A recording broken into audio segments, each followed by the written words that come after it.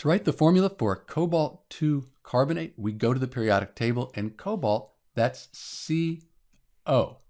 Carbonate, we won't find on the periodic table. It's a common polyatomic ion. We see this ATE, so we know we need to look it up on a table of common polyatomic ions. It's CO3 2-. Cobalt, CO, that's a metal, and then CO3 2-, the carbonate ion, that's made up of a group of nonmetals.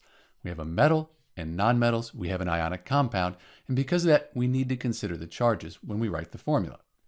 So carbonate, we have the 2-, and then cobalt, we have a little bit of help here from the actual name.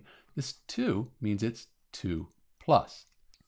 So these charges, they need to add up to 0 for this to be a neutral compound. And cobalt 2 carbonate, that's a neutral compound.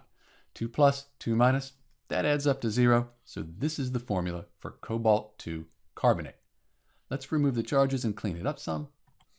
And that's it, cobalt 2 carbonate, CoCO3. This is Dr. B, and thanks for watching.